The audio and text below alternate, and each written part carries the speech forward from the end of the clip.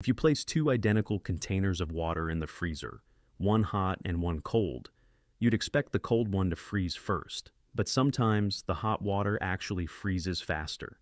This bizarre phenomenon is known as the Mpemba effect, and despite being observed for centuries, scientists still don't fully understand why it happens. The effect was named after Erasto Mpemba, a Tanzanian student who noticed in the 1960s that hot ice cream mix froze faster than cold mix. Since then, experiments have confirmed that under certain conditions, warm water can indeed freeze more quickly than cooler water.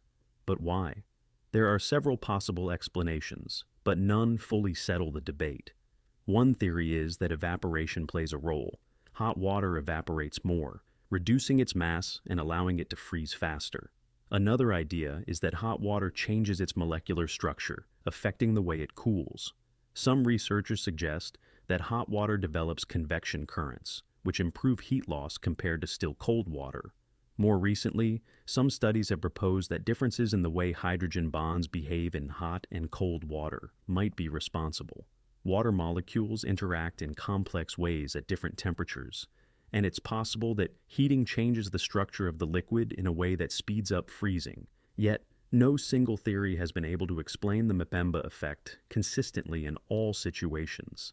Some experiments show it happening, while others fail to reproduce the results. Even though the effect has been documented for centuries, including by Aristotle in ancient Greece, it remains a puzzling mystery in physics. Why does hot water sometimes freeze faster than cold?